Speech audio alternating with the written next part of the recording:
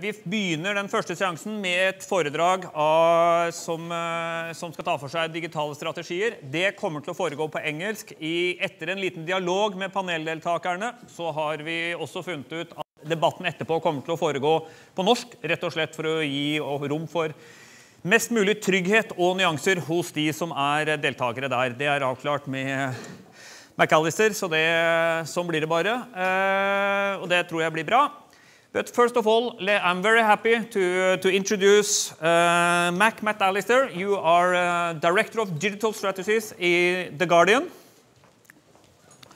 And you are here to talk about digital strategies in local media, example and new projects. Could you please enter the scene?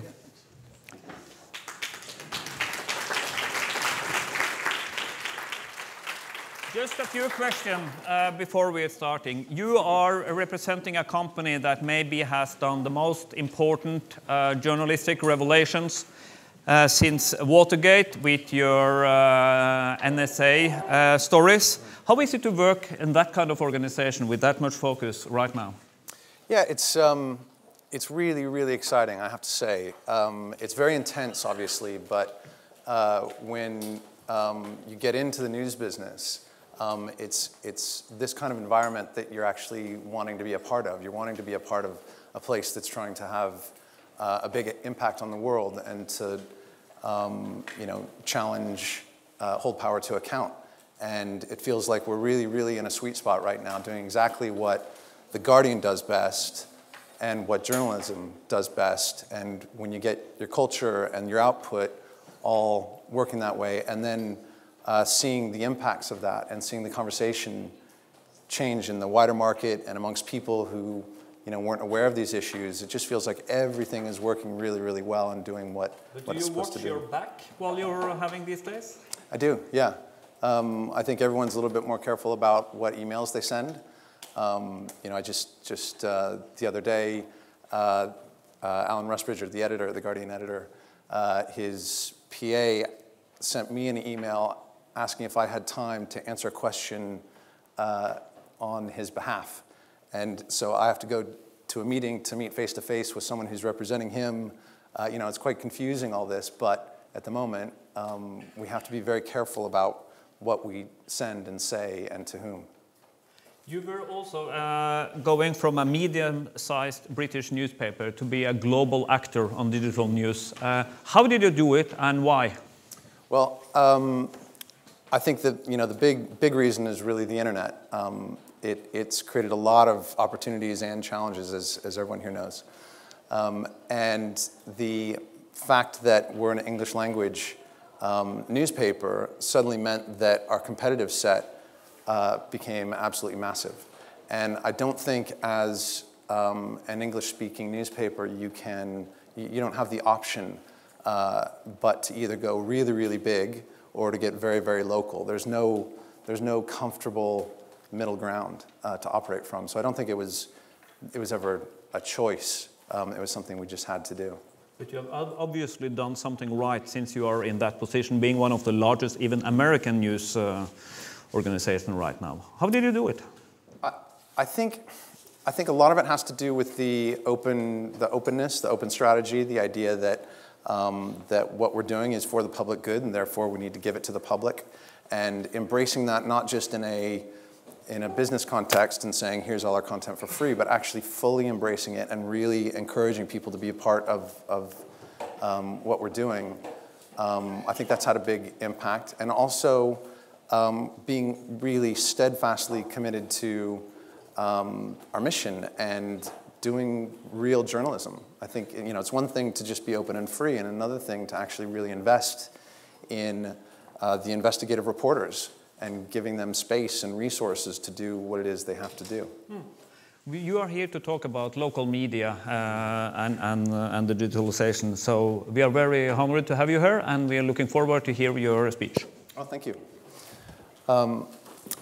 Yeah, so I should clarify a little bit about my role so you know what perspective I'm coming from. My job at The Guardian is to sit a bit outside of the core of the business and our day-to-day operations, and to think about where the market's going, what kind of trends, new technologies, new commercial models are out there that we should be taking advantage of.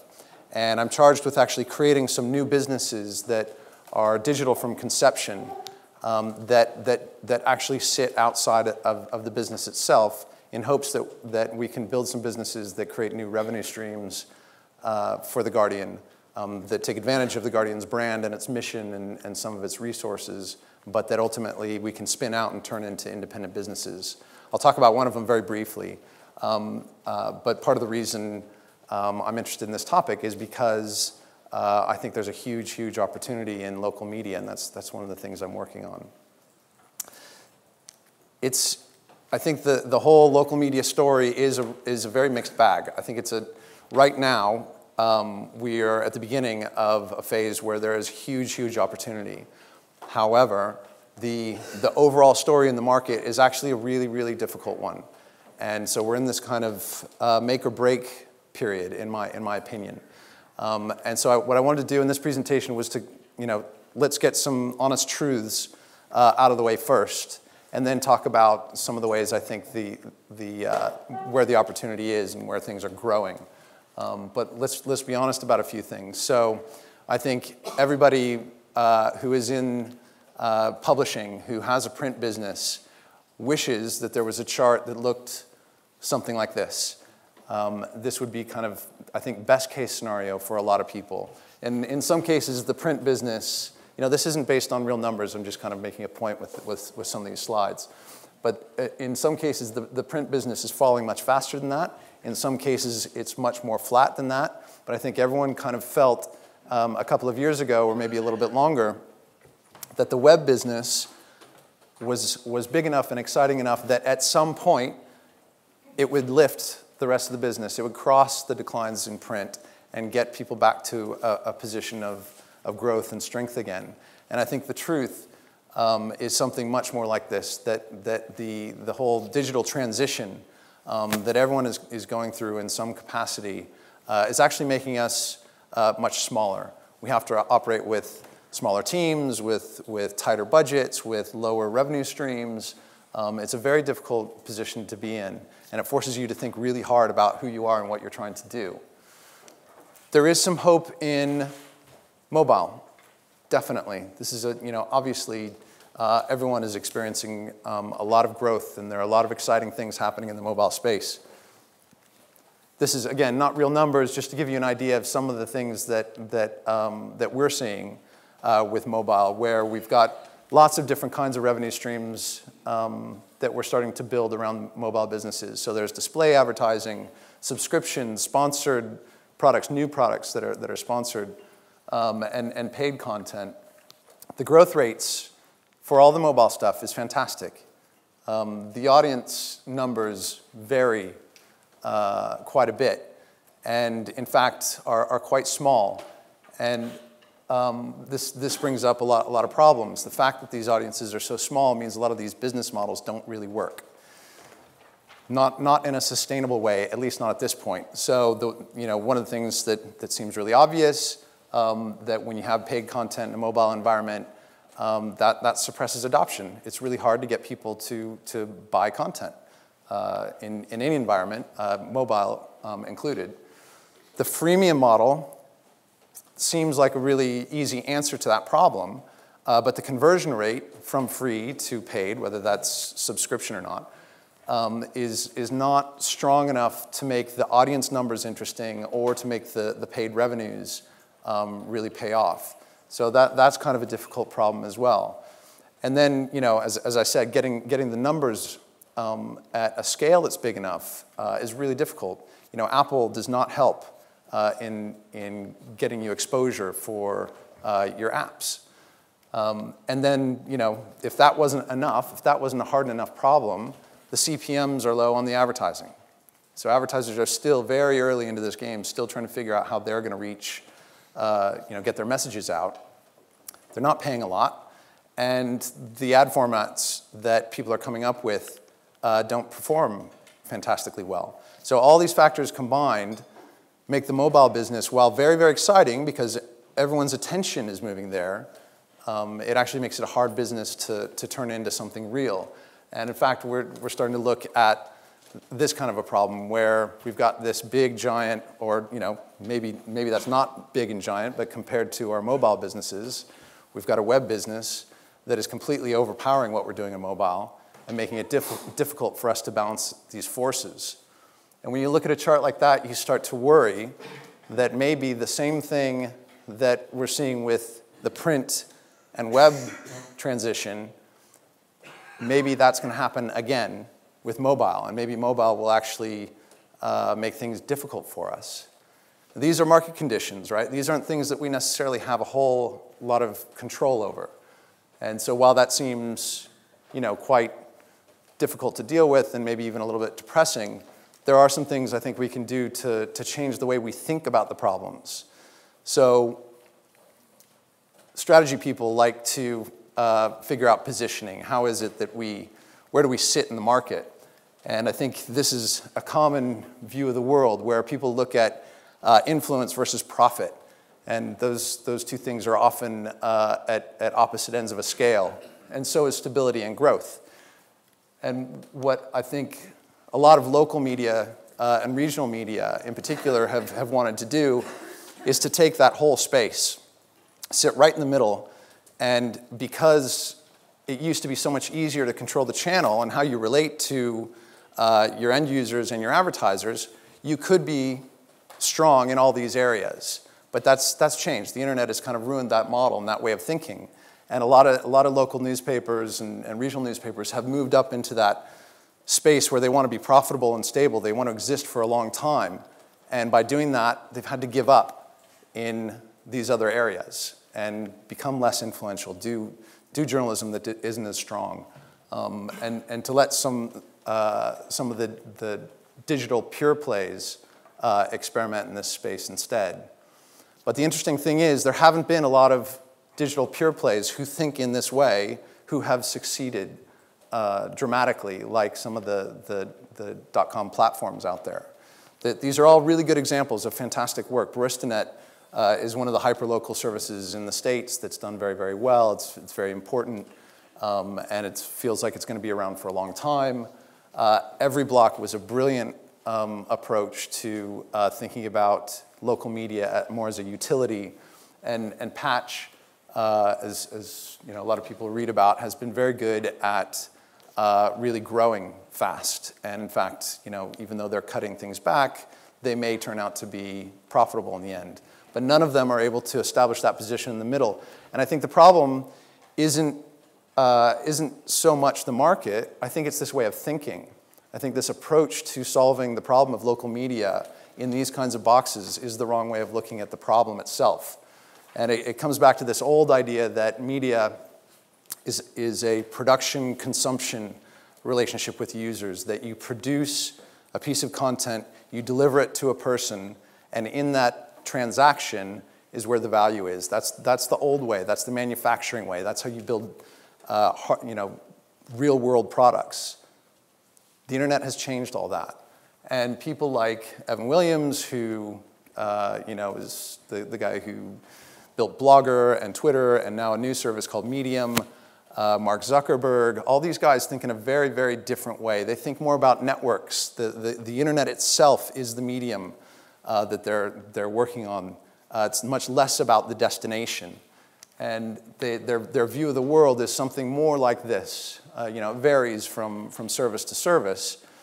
But they all commonly think of end users, of partners, and innovation. These are all ingredients into the service that they offer. And they think of the service that they offer as an enabler. It is much more about giving people the power to do something, creating a platform where they can work, creating principles around what that platform is offering to the world. And then the outputs from all those things are products and stories and data and all sorts of things that you can make money from. It's very different from the old model of creating something, delivering it, and getting value. It's making all these things ingredients into a system. There's also a macro context here. And this slide is a couple years old now, so it's not, I think it's actually evolved a bit. But I think the way the internet and the way the network has evolved is based on something that looks a bit like this. So in the beginning, when the internet started taking off, when the web started taking off and people were able to make websites really, really easily and get them out there, there was an explosion. Everyone wanted to have a website. But at some point, there were too many, and it became complicated, and it became hard to find what it was that you were looking for, which is when the first kind of big platform breakthrough happened, which was Yahoo. Yahoo worked out how to categorize everything and make everything very easy to find. Once everything was findable again, people got excited and started publishing using new technologies, database-driven websites, template-driven websites, tons and tons of pages on each of these websites, which at some point Yahoo couldn't deal with. And along came all the search engines. Google, obviously, the winner. But Google was not, remember, Google wasn't the best or the first at search. The thing that they did was a business model that went along with the offering. And it goes back to that way of thinking of their service as a platform. That was one of the key things that made it possible for them to become Google.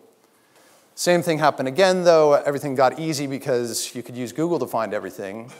But stuff inside of those articles became hard to find. And what was interesting became hard to find. The sheer volume of stuff in Google was just too much. And people started to use each other as filters to find things. And that's part of why Twitter and Facebook became so important. They had human filters to find information. I think we're in this kind of somewhere along this curve, up past that, but maybe further than where these dots go. Who knows what the next big breakthrough is going to be, but I think there are some signals that actually point to everyone who's sitting in this room. I think local media is a big part of it. The acquisition spree that's happening should be a big indicator of that. So all the acquisitions happening amongst these big .coms, not all of them, but many of the acquisitions are local and mobile-based acquisitions. They know that this space that you guys are all in right now is the most interesting space to be in. And they're trying to find startups that will help them get an edge, because they've got a big business they have to protect, and it's very hard to actually transition into these other phases without having some very strong resources that are exclusively focused on this problem, like you guys are. Google is a great example. This is actually from a couple of years ago now. They are very much in the content business. They bought Zagat and Frommer's Travel Guides, Waze. These are content plays. Google is very much a competitor in that sense. So let's go back a step. What's some of the evidence that right now is such a great time to be into local media? So Nielsen did a mobile consumer report that was quite interesting, and it showed amongst the top activities that people are doing on mobile devices are news, local search, and weather. Well, everyone here does news, local search, and weather already in different ways. Also, shopping and retail is something that people in this room, I think, are quite savvy with. These are the big activities that people are doing right now. That should say a lot about what you can do, that the market wants what it is that you offer. There's also a really interesting piece of research that I recommend downloading from a UK organization called Nesta, where they looked into hyperlocal media and spoke to a lot of people who do care very much about local coverage, local media, and found that the people who do care about local media care even more now than they did 2 years ago. And you'd almost think, because of Twitter and Facebook and all these platforms, that their attention would have gone there instead of to local media. But in fact, they care more now than they have before. So then they started asking, what kinds of services do you want from local media? And no surprise, people want functional information from brands that they recognize, publishing brands that they recognize, from local businesses, from local government services, things that they know. It's really encouraging to see that the core market, the core purpose for local media existing is being expressed by people who want local media services right now. So let's go back a little bit further and talk about some ways that people are kind of reinventing this, the concept of what local media can be about. And it sounds like you discussed a few things this morning. So one of the projects I'm working on is this service called Notice that helps publishers offer end users a way to post videos and pictures and text directly to them. We've been working outside of The Guardian and using The Guardian as kind of our first major client. And we've done a couple of projects. One of the big successful projects we did with The Guardian using this platform was a campaign called GDN Gig. And all we did was we just worked with the Guardian music team and asked them, the Guardian music team asked users to take a picture of a live gig. So when you're at a music event, get a picture and just add the hashtag GDN Gig. So whether you're doing that on Twitter or Instagram or our own platform Notice, use that hashtag and add location to it. And that was kind of a critical piece to it. We had thousands of contributions. So loads of people were doing this, and they even got a little bit competitive about it. Certain regions wanted to make sure that their area was being addressed, and in some of the tweets even called out and said, hey, let's make sure that we're faster than this other area. It was quite encouraging to see how willing people were to do this. We've done a lot of hashtag campaigns and a lot of things with Twitter and Instagram, some of them more successful than others. There's something about this one that really took off. So, I think it's easy to sit where you are and look and say, okay, well, The Guardian's got this huge digital presence. It's very easy for it to get a bunch of people to go participate. We have done campaigns that have had, literally a handful of people participating. There was something about this one which asked people to do something they already do. So they're already using Twitter and Facebook to take pictures of live gigs. They're already doing that and posting that for their friends. When you post it for a publisher, it's a very different kind of relationship with your media and your intent. And I think people actually posted higher quality pictures because of that. I think, by seeing your photo appearing on the Guardian website in this crowd map that we did as a result of it, it encouraged people to do more of it, and I think the picture quality got better. Interestingly, that then started to snowball because once there was a space where people were starting to have this conversation about live music around the UK, the bands got involved. So there were some bands that were taking pictures of themselves backstage playing ping pong and stuff like that. It was a fantastic campaign, and one of the great outcomes wasn't just the pictures, but we also discovered a few new writers who could do some work for us. The next thing off the back of that was The Guardian going all in on this idea of citizen journalism. So my team, using the Notice platform, built Guardian Witness, which is very much like CNN iReport, or Al Jazeera has a very powerful citizen journalism platform as well. But we're doing it more from a mobile perspective first and encouraging pictures over text. And that has turned out to, that was just somewhat accidental. It was more part of the user experience that we encourage pictures over text than any intent. And there was something that has really resonated with people. We're getting thousands and thousands of contributions to Guardian Witness now, some of which are very lightweight. We're asking for pictures of your pets sometimes, and a lot of that's just to kind of build the community. But then when real stories come along, we've got this built-in community that we can go out to and ask for them to report on the news. And one of the great examples of that was in Brazil when there were the riots, the protests a couple of months ago. We asked for people to tell us what's going on out there. We didn't even have a news article yet. It took us about 36 hours to get the news article out. And we got hundreds of pictures and videos like this within the first several hours of the protest kicking off, because we had used this platform to encourage people to send us stuff directly.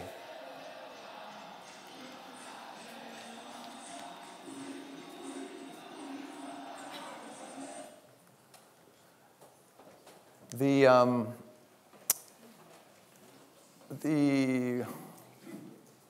are several fascinating lessons about that. I won't go into it too much because I think I'm running short on time. I've got it now. There are some smaller examples of things that can be done too. Some of these things are, take a lot of resources and can be difficult to build. Nesta has been funding some interesting projects like this one here that is just taking local government data and helping people to be part of the conversation about local planning applications and real estate development. There are nice ways to jumpstart your mobile strategy with service providers who can give you a mobile app that you can just plug your content into and stick your brand on. This, I think, is one of the most interesting things I've seen in a long time, though. In the state of New Jersey in America, all the local and regional media sources, news organizations, including many local bloggers, hyperlocal bloggers, including BaristaNet, have joined up into this story exchange. And what they do is make their content available for all the other members of this exchange to be able to repost. And they've used a service called repost.us that I highly recommend having a look at. They basically make it possible for you to take an article and to make it embeddable just like a YouTube video. It's just copy and paste the embed code, stick it on your website, and up it goes. I think this is really, really clever. It's a great way of building, it builds reach for the smaller guys, it gets niche content for the bigger guys, everyone wins. And commercially, I don't think they've implemented this yet, but commercially they have, they're building an ad network. So the source of the content that gets reposted gets an ad that travels along with that article as it goes around the internet, just like a YouTube video. Here's an example from NJ.com, which is the big regional publisher in the area, reposting an article from BaristaNet. So BaristaNet gets a nice placement for their logo and their brand. They get a link back to their story, wherever this story, to the original story, wherever this story appears on the internet. The huge advantage in that is it builds your SEO.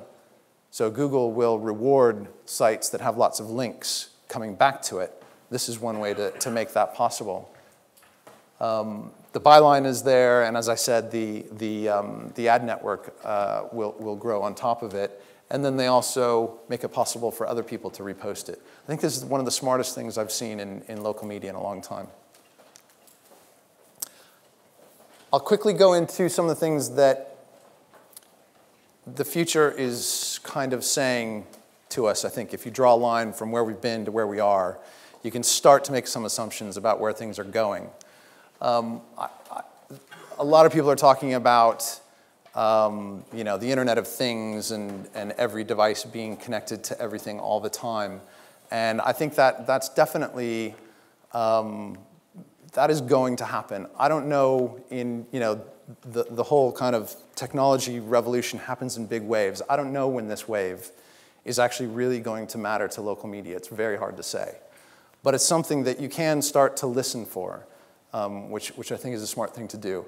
Again, following the lead of where the big .com players are, where they're going, you can see that this is certainly something they're investing in. So Google Glass is the kind of the front runner of this idea. And I think just like Google really struggled with social, they still haven't really gotten it right. They've tried several times and they can't seem to get it right. I think they're going to struggle with this as well. And this piece on the US TV show Saturday Night Live is a satirical look at Google Glass. But I think it says a lot about how things could really go wrong. And I think often do go wrong for the big .com players when they kind of get their strategy wrong.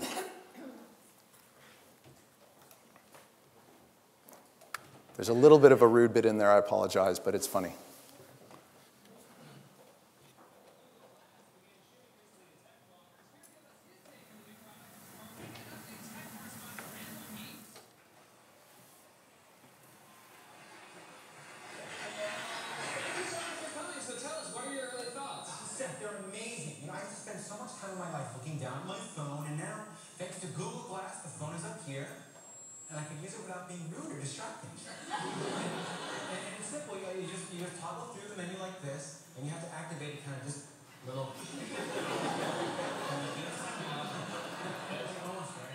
That's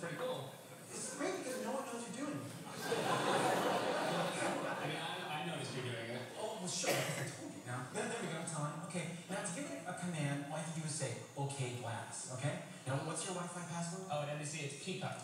Okay. Peacock. Peacock. Password Peacock. Peacock. Peacock. Peacock. Password Peacock. Isn't this great, sir? And now, if I was doing this on the phone, I wouldn't be able to talk to you like this while I was doing it. You know, Peacock. Peacock. Peacock. Peacock. Peacock. Peacock. Peacock. And I'm on? No, I'm not. Go back. Go back. There we go. Almost there. Like a little more. It's very easy. They look like totally normal glasses. Oh, I don't think that's true. So, these glasses can do anything. Okay, for instance, are you hungry? Sure. Yeah, man, me too. Want some food? Yeah. What do you want? I don't know how to Italian. Yeah, I like Italian too. Okay, glass. Italian. Italian. Italian. Italian. Italian. Oh, no, just change the language settings to Italian. Okay, honey. Inglese. You never got. How simple that was? Don't talk while it's doing this because don't know. Wait, are you watching porn on your Mute.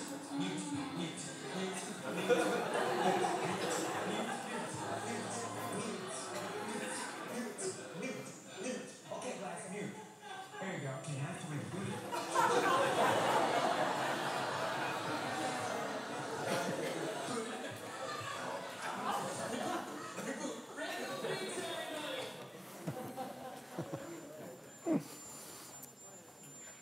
I mean, you do have to give Google props for trying. You know, it's very difficult to be as big as they are and to change as dramatically as they do prove that they're able to do. That's a very difficult thing to do.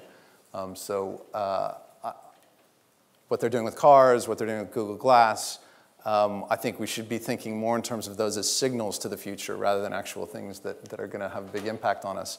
So let's just draw that line quickly from the past to the future, just to give you some ideas on things that you can do now to start preparing for where things will go. The change in the market, as I see it, looks a bit like this. From mass media world to one that, to the PC internet revolution, to one where there's the ubiquitous network. And it used to be that, your media would come to you. Now, in the future, it's going to be that media will find you. That media will respond to you and what you're doing and where you are, rather than you having to control it with a mouse or a keyboard. It'll be very interesting to see what happens with the mouse over time. My kids are constantly trying to swipe my laptop screen and have no idea what a mouse is. They've never seen one in our house. There was a point, now where we live in this world where everybody is a producer of content producer of some sort, and it won't be long before everything is a producer. Everything is going to shed data, and that's going to add to the complexity of the network, as we were talking about before. And then lastly, we'll never be unconnected. Being unconnected will be a premium in many ways. So those are some of the signals, and from that you can start to deduce, based on where we are today, some things that can help you prepare for that inevitability. The first thing I would say is don't assume that the big guys are going to trample all over you. Some of them are in a very good position. I would definitely watch out for Google as a local media publisher, first and foremost. I think Facebook and Twitter are going to try very hard, and I think they're going to struggle. But don't assume they're going to win. This is an open field right now. Right now is the time to be in local media, in my view. Some of the ways you can get a stronger position are by federating, working together with other publishers, smaller and larger, activating communities, getting them to a position where they're actually participating in something, trying to achieve something, is much better than just asking for their comment. One of the lessons we've learned from Guardian Witness is that the people who are sending us photos are much more creative and interested and positive than those who leave comments, who are typically there to correct us and to criticize us. When you look at the desk of the people who are moderating the stuff coming in from Guardian Witness, they have smiles on their faces and they're sharing pictures and they're laughing. You go by the people who are moderating the comments, they're frustrated and depressed, and it's very. This is critical. Don't focus too hard on your website. That's a destination. Focus more on the network. Who are you partnering with? How are you getting content back and forth from each other? That's much, much more important than how good your website is. And part of the way you make that possible is by building systems where it's very, very easy to share and reuse your content. If you do all that, I'm hopeful that when you look back at that chart that we wanted to have, that I showed as the second slide with the web business overtaking print someday, that maybe the reality is something that looks a little bit more like this, where print, let's assume it declines, because I think it will for most. Print declines, digital grows, your digital owned and operated products and services, the things you control, that they grow. Hopefully that line is more steep, but I'm not sure it will be. And then lastly, that this combination of these things plus your network, the people you work with, the way your content, your business model extends across the entire network, that the combination of those things puts you in a much stronger position than you're in today. Thanks.